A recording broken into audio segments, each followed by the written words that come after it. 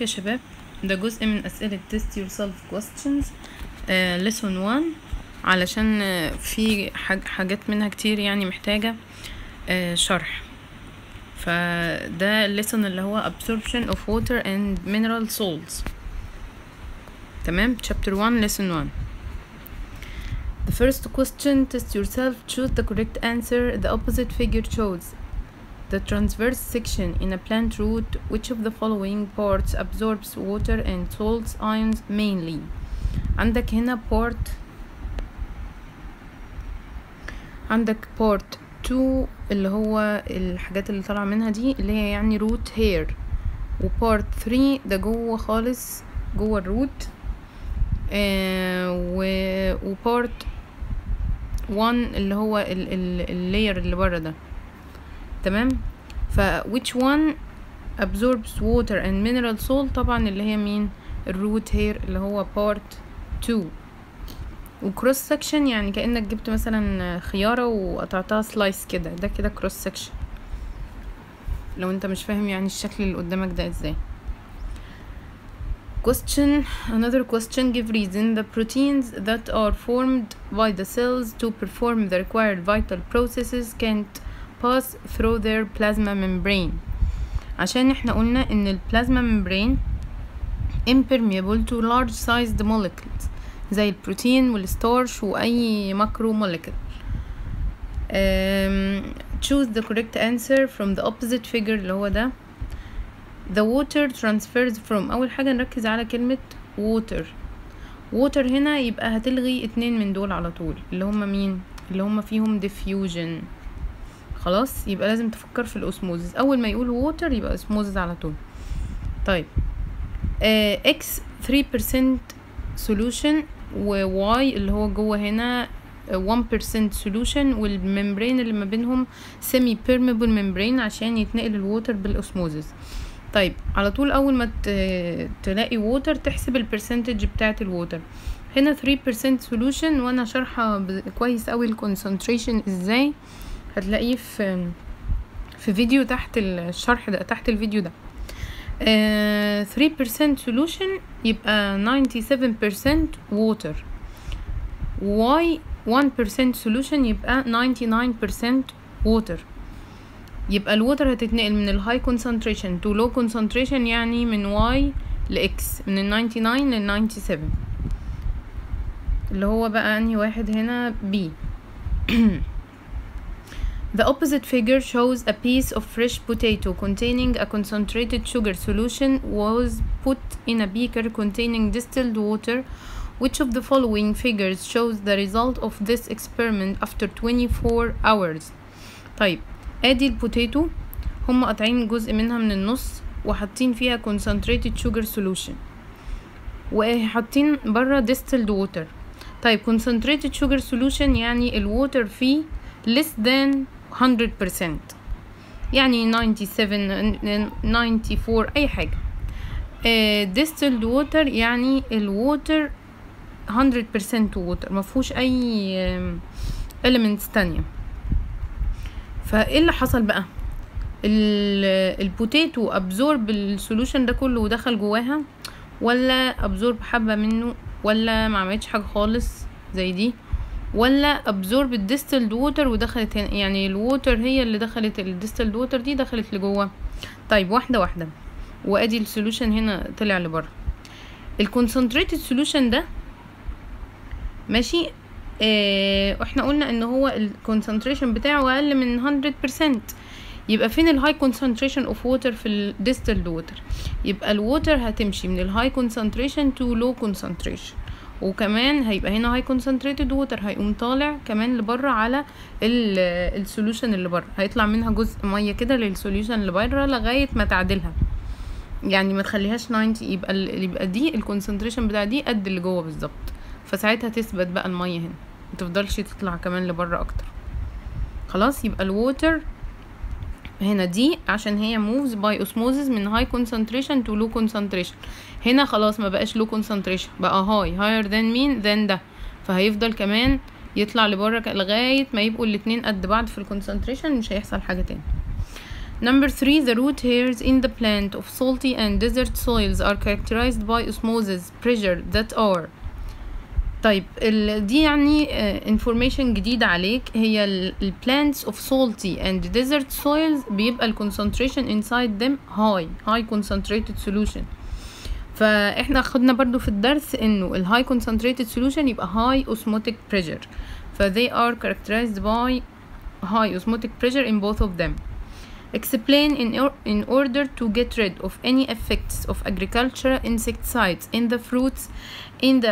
It's advised to soak them in a diluted sugary solution for 10 minutes.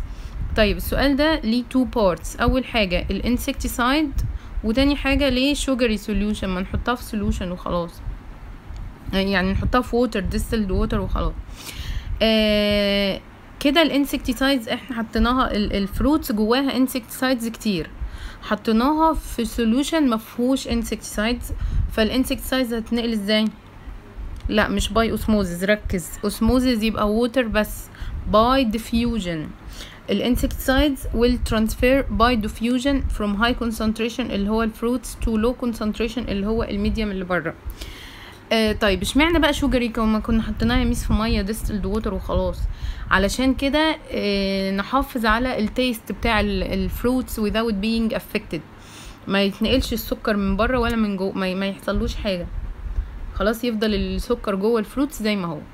خلاص تمام. using the tissue papers to dry sweat in summer because the tissue paper معمول من ايه؟ من السليولوز، والسليولوز ده بيعمل imbibition للووتر، يعني soak the يعني absorb the water كده، وعشان كده التيشو بيبرز بنستخدمها فين؟ في السويت ان سمر او في اي حاجة عليها ووتر يعني نيجي نمسحها بيها. هنا choose the correct answer. Which of the following symptoms appears when the plant grows in a soil that is poor in magnesium element؟ طبعا magnesium element هتروح فاكر على طول هو ايه؟ اللي بيعمل اللي هو in the center of the chlorophyll و responsible for absorbing water, absorbing sunlight for the photosynthesis process. فهتيجي انت تقرا هتلاقي الchoice A growing of small sized leaves and many roots. طب ما يميس دي تنفع. B growing of big sized leaves، لا هتلغي ده على طول. increasing the greenness of leaves، لا طبعا بالمنطق هتلغي B و C. the leaves turn yellow، طب ما هو يميس دي تنفع ودي تنفع.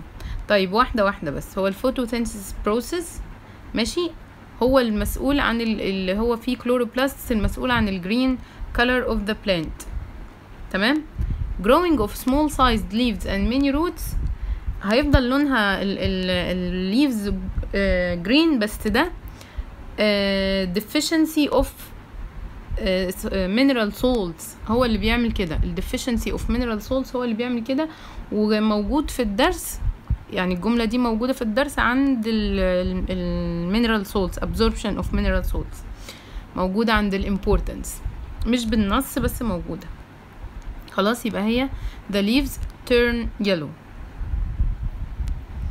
The following table illustrates the concentration of some salt ions inside the root hair and the surrounding soil. الأيونز magnesium 75 ده inside the root hair وبره 15، يعني جوه أكتر. النيتريت 47 وبره 126، يعني بره أكتر. Determine the physical phenomena upon which the plant absorption mechanism to these ions from the soil depends. طيب هي ايه اصلا الابزوربشن ميكانيزم اللي احنا خدناها؟ يعني سيبك من الارقام دلوقتي، ما تفكرش في الارقام. خدنا diffusion واسموزيس وامبيبيشن. مين فيهم بقى كانت بتاع واكتيف ترانسبورت؟ مين فيهم بتاع الموليكولز؟ الديفيوجن والاكتيف ترانسبورت. يبقى هنلغي خالص الامبيبيشن والاسموزيس. تمام. فهنقول بقى ان المغنيسيوم transferred هو فين؟ inside the root hair اكتر من بره، يعني هو هيتنقل من بره لجوه، يعني من اللو للهاي. ده لما يكون البلانت نيدد، يعني ما تقوليش انت عرفت ازاي ان هو هيتنقل من بره لجوه. هو البلانت نيدز ات، فهيتنقل من السويل للبلانت. فيبقى من اللو للهاي، يبقى المغنيسيوم moves by active transport. لكن النيتريت عادي من الهاي لللو، فالنيتريت لما البلانت يحتاجه هيتنقل بالديفيوجن from the high concentration to low concentration. طيب question number 2, choose the correct answer. Which of the following graphs represent the relation between the cell's stock of ATP molecules for an aquatic plant with time when some ions enter in its cells against the concentration gradient. عندنا يعني ايه cells stock of ATP molecules؟ يعني المخزون بتاع السيل من ال ATP molecules with time، يعني التايم بيعدي والسيل عماله والبلانت عمال يعمل او الاورجانيزم ده عمال يعمل اكتيف ترانسبورت، يعني بياخد من الهاي كونسنتريشن للو كونسنتريشن، يعني محتاج ATP كتير جدا. يبقى ال ATP اللي عنده هيحصل له ايه؟ هيديكريز، يبقى B لان ال ATP عمال يعمل ديكريز مع التايم. اوكي، دي كانت اسئله التست يور سيلف بتاعت ليسون 1، وهنعمل فيديو فيها الاسئله المهمه للشرح اللي ورا الليسون نفسها. ربنا يوفقك.